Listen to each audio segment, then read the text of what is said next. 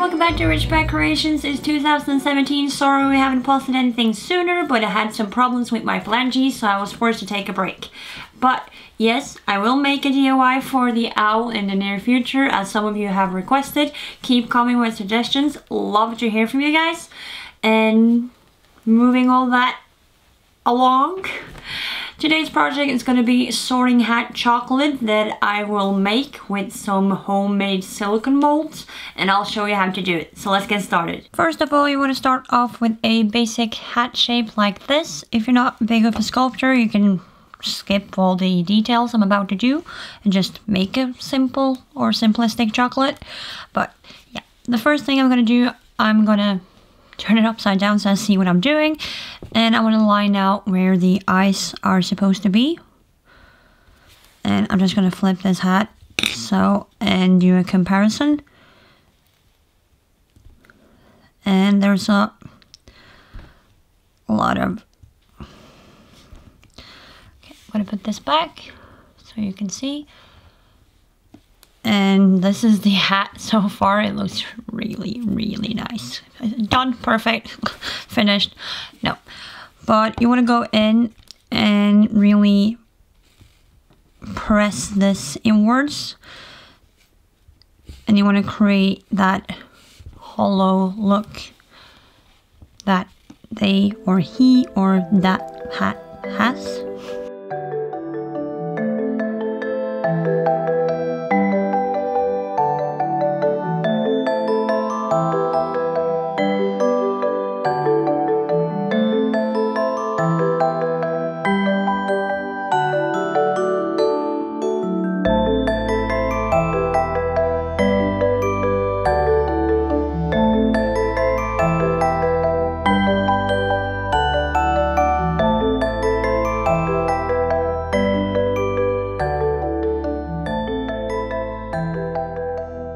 So you get the basic idea. You just have to tweak things around and push things in and smooth edges, etc, etc. And after you're done with that on the entire hat, it will take forever. You can add a... that's the wrong one. You can add a bow and some patches, because he has some patches on himself and it's hard to see, but I've tried to add some stitching and some small details as well. Okay, so just continue on and try to smooth out the texture, because when you like mold it around, it often becomes really rough. This is the beginning of the mold. I have another cardboard piece that I will glue on here after I've done another thing first. And for those who have made molds before, you might wondering why my figure is sticking above and that the walls aren't higher. That's because I want to make a thin silicone mold replicating those you have chocolate in, so it's easier to pop out, so I have to continuously move it around, or else it will... you'll see when I get there. But first of all, I just want to attach the figure to the mold. This is a scary part because I actually have to melt the bottom part with a lighter, so I'm just going to do that first.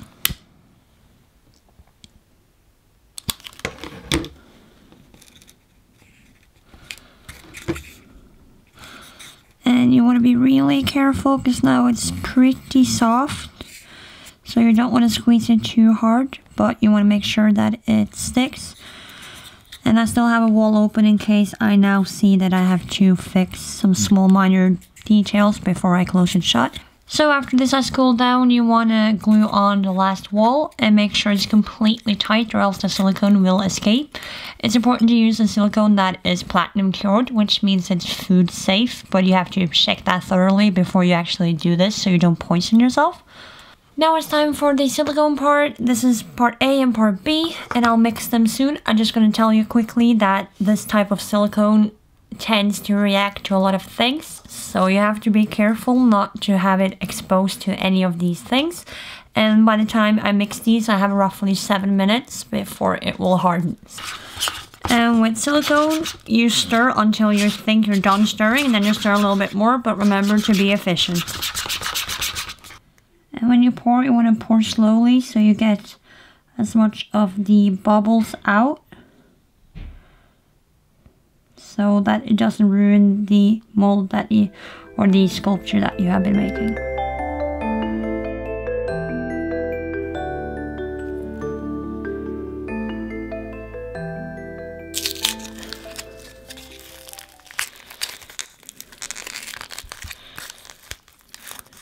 There you go. This is the mold. And as I said, you can go and trim the edges off with a pair of scissors.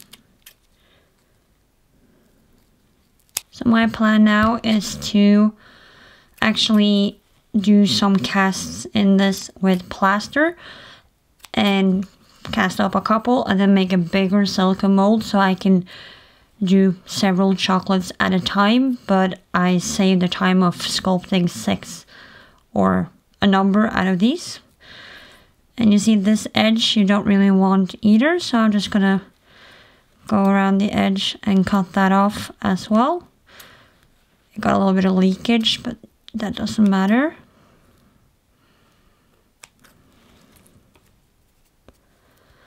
And then it's ready to hopefully pop out easily.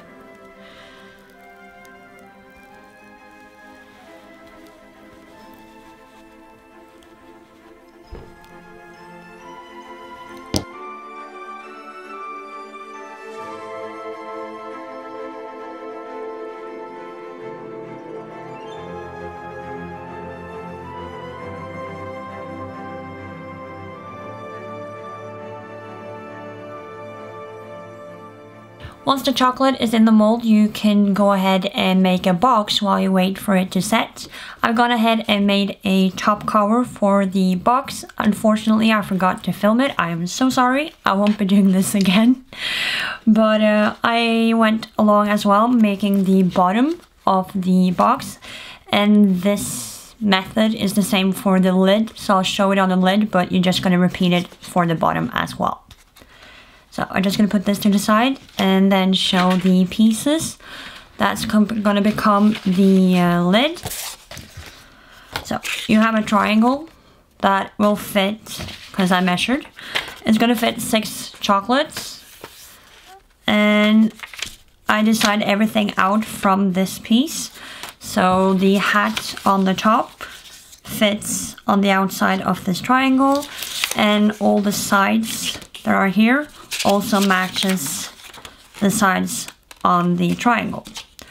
So what you want to do is make a design for a edge. I went along and made a design looking like this. It's a little bit complicated. I'll check if I can just add a still photo later on of it. Like, yeah. But you want to take this and sketch it out. So folding this paper, it's just a basic thick cardboard that is brown. I'm just gonna fold it once like this and make sure the creases are nice and tight. And then you're just gonna fold the little flip like so inwards, and then you're gonna flip the other big flap inwards as well, like so. And for the glue, I'll just show you one more time. You glue here, but you stop before you reach the end here. Oh, one of my hairs are in the way, but yeah. And of course this just got empty. I'll be back in a second. And we are back with another double-sided glue. And I'm just going to continue and then glue the flap on the inside and the inside, if it's going to cooperate. And then you're just going to squeeze the sides together. This is to make sure you get a neat edge on the top and to thicken up the cardboard. And then you're going to squeeze this one in and squeeze this one in as well.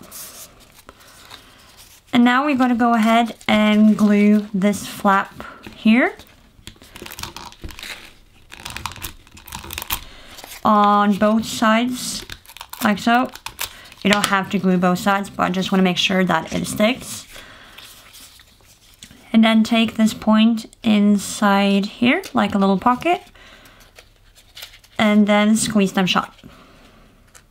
But you can make a squared box, pretty much any shape you want with the system. You're just going to add different lengths to them. And that is the triangle, like so. And you just want to make that the edges are really secured so they don't fall apart. Then you want to glue this down to this. And I find it easier just to add glue to this piece.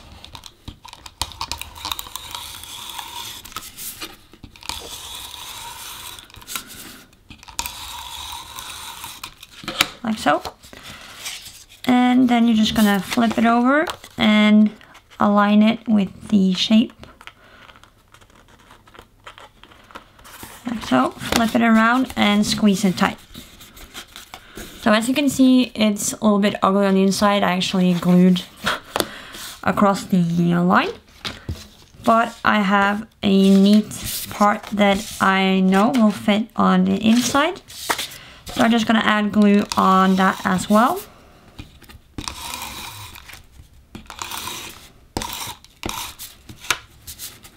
And try not to glue my own fingers.